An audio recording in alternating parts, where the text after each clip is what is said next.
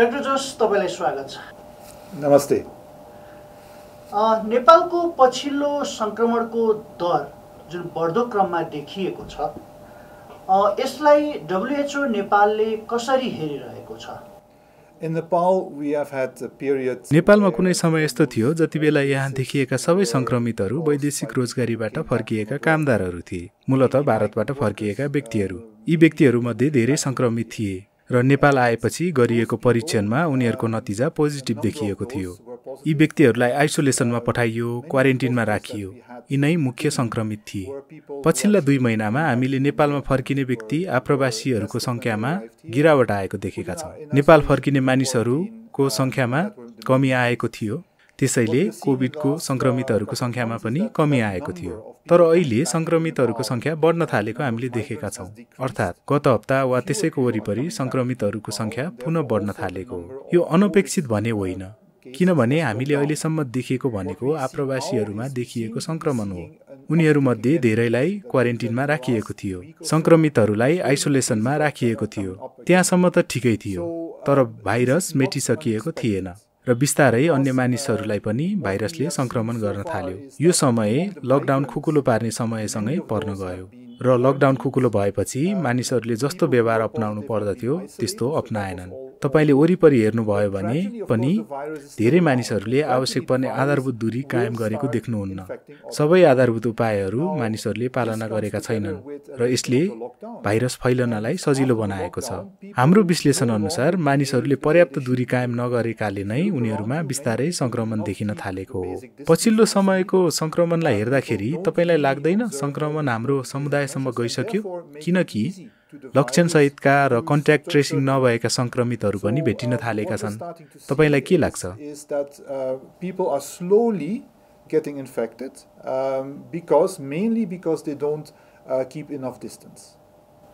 पछिल्लो समयको संक्रमणलाई हेर्दाखेरि तपाईलाई लाग्दैन हाम्रो संक्रमण समुदायसम्म गइसक्यो?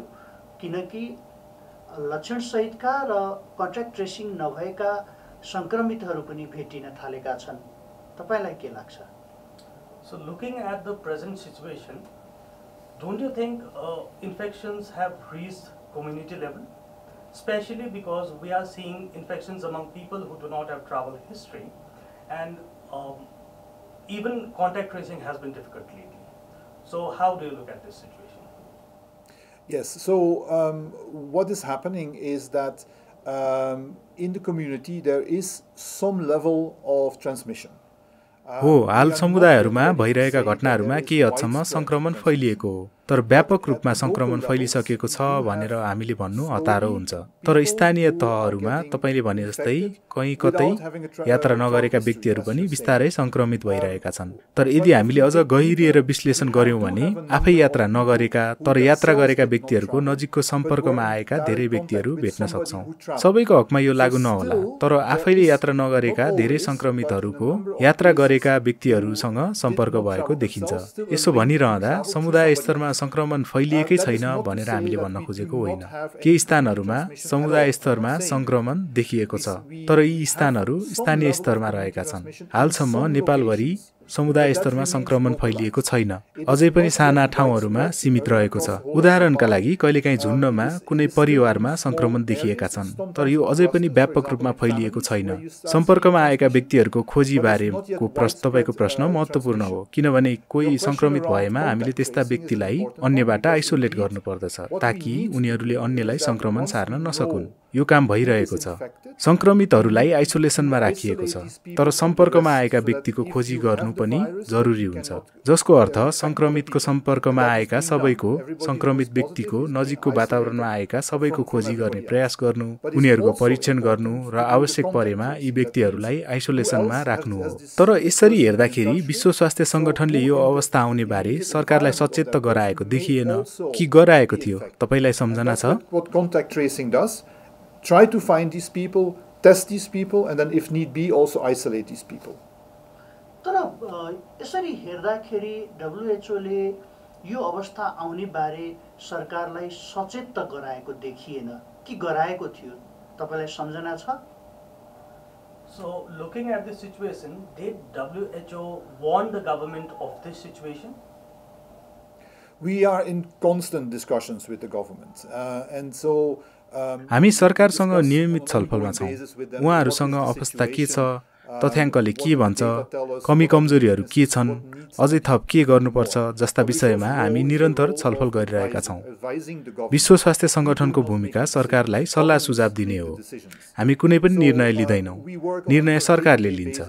हामी सरकारसँग दैनिक रूपमा काम गरिरहेका छौँ र उहाँहरूलाई तथ्याङ्कको विश्लेषण गर्न पनि सहयोग गरिरहेका छौँ।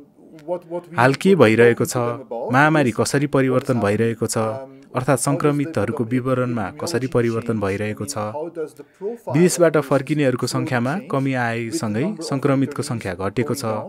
अब हामी अर्को चरणका लागि तयार हुनुपर्दछ, किनभने सङ्क्रमितहरूको सङ्ख्या बढ्नु साँच्चै जोखिमपूर्ण हुन्छ। हामीले सरकारसँग गरिरहेको छलफल यिनै विषयमा केन्द्रित रहेको छ। म फेरि मेरो पुरानै प्रश्नलाई अझ जोड दिएर सोध्दैछु। जनसङ्ख्याको घनत्व भएको ठाउँहरूमा फेरि सङ्क्रमणको दर भेटिएको छ। त्यो तराईका प्रमुख सहरहरू होस्, सँगै काठमाडौँ पनि होस्। यो अवस्थाबारे हामीले कहाँ गल्ती गर्यौँ? जनताले, नागरिक समाजले या कार्यान्वयन गर्ने एजेन्सिजहरूले, कार्यालयहरूले, मन्त्रालयहरूले या हामी जस्ता सहकार्य गरिरहेका सरकारवाला अन्तर्राष्ट्रिय सङ्घ संस्थाहरूले? सर्वप्रथम मेरो विचारमा यो कसैमाथि दोष लगाउने विषय होइन जस्तो लाग्छ। मेरो विचारमा सकारात्मक भएर यी कुराहरूलाई विश्लेषण गर्नु र समाधानको खोजी गर्नु सबैभन्दा महत्त्वपूर्ण हुन्छ। समस्या के छन् भनेर खोतलिरहनुभन्दा पनि। मुख्य विषय भनेको हामी सबै एउटै धरातलमा छौँ। हामी सबैले एउटै समस्याको सामना गरिरहेका छौँ र यहाँ सबैको भूमिका रहन्छ। नागरिक समाज, सरकार वा विश्व स्वास्थ्य सङ्गठनले पर्याप्त काम गरेनन् भन्ने होइन, त्यो विषय नै होइन। मुख्य विषय त के हो भने हामी सबैले स्थितिलाई राम्रो बनाउन सकेसम्म काम गर्नु हो। हामीले प्राय बिर्सिने कुरा के हो भने पर्दा पछाडि धेरै कामहरू भइरहेका छन् र यी कामको बारेमा मिडियामा सधैँ चर्चा हुँदैन। यी कुराहरू सामाजिक सञ्जालमा आउँदैनन्, मानिसहरूले यी कुरा सधैँ देख्दैनन्। तर पर्दा पछाडि धेरै कामहरू भइरहेका छन्। हामीलाई लकडाउनका बारेमा थाहा छ, क्वारेन्टिनमा के भइरहेको छ भनेर सबैलाई थाहा छ। तर आवश्यक सामग्रीहरू पर्याप्त मात्रामा आपूर्ति होस् भन्नका लागि पनि धेरै काम भइरहेका छन्। उदाहरणका लागि परीक्षणको क्षमता बढाउनका लागि पनि सरकारले धेरै काम गरेको छ। तर यति हुँदाहुँदै पनि अझै धेरै गर्न बाँकी नै छ। सम्पर्कमा आएका व्यक्तिहरूको विषयमा निश्चय नै अझ धेरै गर्न बाँकी छ। एकैपटक धेरै मानिसहरू गम्भीर रूपमा बिरामी भएमा यी सबै बिरामीहरूलाई उपचार गर्नका लागि अस्पतालको व्यवस्था गर्नुपर्दछ। अझै धेरै प्रयासको आवश्यकता रहेका विषयहरू छन्। तर मेरो विचारमा एकदमै कम काम भएको छ भनेर भन्न मिल्दैन। पर्दा पछाडि धेरै काम भएका छन्। सरकारले धेरै काम गरेको छ।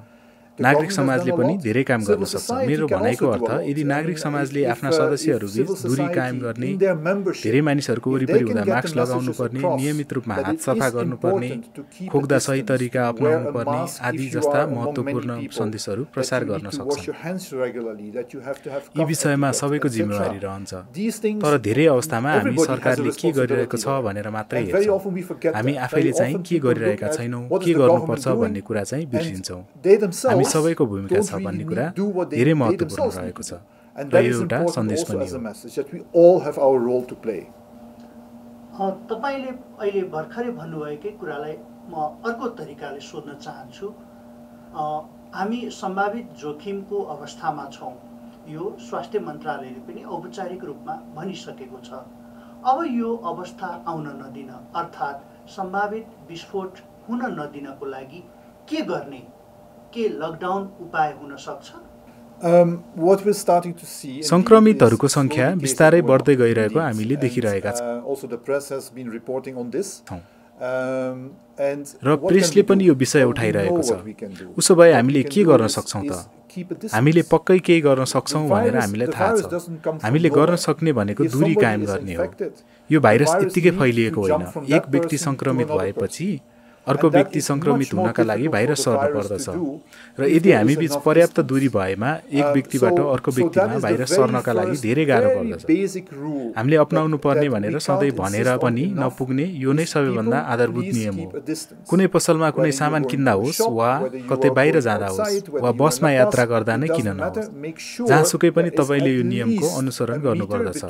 आफू र अर्को जो कोही व्यक्ति बीच कम्तीमा 1 मिटरको दूरी सुनिश्चित गर्नुपर्दछ। यदि तपाईँले आफ्नो हात फैलाउँदा अर्को व्यक्तिलाई छुन सक्नुहुन्छ भने तपाईँ एकदमै नजिक हुनुहुन्छ भन्ने बुझ्नुहोस्। हामीले गर्नुपर्ने आधारभूत कुरा नै यही हो।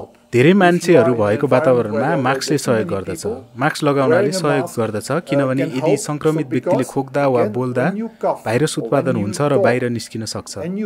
भाइरस धेरै पर पुग्दैन, तर यदि कोही मानिसहरू वरिपरि भएमा र पर्याप्त दूरी कायम गर्न नसकिएको अवस्थामा मास्कले भाइरसलाई धेरै पर पुग्नबाट रोक्छ। त्यसैले मास्कले निश्चय नै सहयोग गर्दछ, तर मास्क लगाएको छ भन्दैमा दूरी कायम नगरे पनि हुन्छ भन्ने चाहिँ होइन। त्यसो गर्नु हुँदैन। दूरी कायम गर्नु धेरै नै महत्त्वपूर्ण हुन्छ। मास्कले सहयोग गर्छ, हात धुँदा सहयोग हुन्छ, खोक्दा अपनाइने व्यवहारले सहयोग गर्दछ। यी कुराहरू महत्त्वपूर्ण हुन्। हामीले यी कुराहरूको अनुसरण गर्नुपर्दछ। These things are all important. So this we need to do. Now, your question around the lockdown, do we need a new lockdown? That's a government decision. लकडाउनका बारेमा तपाईँको प्रश्नको बारेमा के नयाँ लकडाउन आवश्यक छ भन्ने विषयमा यो नितान्त सरकारको निर्णय हो, किनभने लकडाउनले मानिसहरूलाई दूरी कायम गर्न बाध्य बनाउँछ। यदि कोही पनि घरबाट बाहिर निस्किन पाएन भने नजिकै रहने गरी धेरै मानिसहरूको भिड हुँदैन। त्यसैले लकडाउन भनेको दूरी कायम गर्न मानिसहरूलाई बाध्य बनाउनु हो। यदि दूरी कायम गर्ने विषयमा हामी अनुशासित भयौँ भने सायद लकडाउन नगर्दा पनि हुन्छ कि, तर यदि मानिसहरूले त्यस्तो दूरी कायम गर्न सकेनन् भने सरकार लकडाउन गर्न बाध्य हुन सक्छ। लकडाउनको विभिन्न अर्थ हुन सक्छ। पहिलेको 3 महिनासम्म भए जस्तो देशैभरि लकडाउन गर्नुपर्ने आवश्यकता नरहन पनि सक्छ, तर स्थानीय स्तर केन्द्रित लकडाउन चाहिँ सायद समाधान हुन सक्छ। साथै लकडाउन कसरी गर्ने भन्ने विषयमा पनि विविधता रहेको छ। पूर्ण लकडाउन गर्ने कि आंशिक गर्ने भन्ने विषयमा के कुरा चलेको 3 महिनासम्म भए जस्तो देशैभरि लकडाउन गर्नुपर्ने आवश्यकता नरहन पनि सक्छ, तर स्थानीय स्तर केन्द्रित लकडाउन चाहिँ सायद समाधान हुन सक्छ। साथै लकडाउन कसरी गर्ने भन्ने विषयमा पनि विविधता रहेको छ। पूर्ण लकडाउन गर्ने कि आंशिक गर्ने भन्ने विषयमा के कुरा चल्न दिने। मेरो विचारमा हामीले लकडाउनबाट के कुरा हासिल गर्न खोजेका छौँ भन्ने विषय निर्धारण गर्दा यी सबै निर्णयहरू उप ध्यान दिनुपर्दछ। लकडाउन विकल्प त हुँदै होइन। सरकारले लकडाउन खुकुलो बनाउन सुरु गर्दै गर्दादेखि नै हामीले आवश्यक परेमा पुनः लकडाउन गर्ने विकल्प हुनुपर्दछ भनेर भन्दै आएका छौँ। लकडाउन सम्बन्धी निर्णय लिनु एउटा गाह्रो काम हो। यो स्वास्थ्य क्षेत्रसँग मात्रै सम्बन्धित निर्णय होइन। स्वास्थ्य क्षेत्रले डोर्याउने निर्णय भने पक्कै हो। यदि महामारीको अवस्था छ भने लकडाउनले भाइरसलाई फैलिनबाट रोक्छ, तर यसको अर्थतन्त्र, सामाजिक जीवन र अन्य पक्षमा अन्य धेरै प्रभाव हुन्छ र यो सन्तुलनको विश्लेषण सरकारले गर्नुपर्दछ। त्यसैले हामीले गर्नुपर्ने काम हामीले गर्यौँ भने कडा वा लामो लकडाउनको आवश्यकता नहुन सक्छ। यदि हामीले राम्ररी व्यवहार गरेनौँ भने सरकारले केही हदसम्मको लकडाउन गर्नुपर्ने हुन सक्छ। सबैको सबैभन्दा राम्रो रातोपाटी.com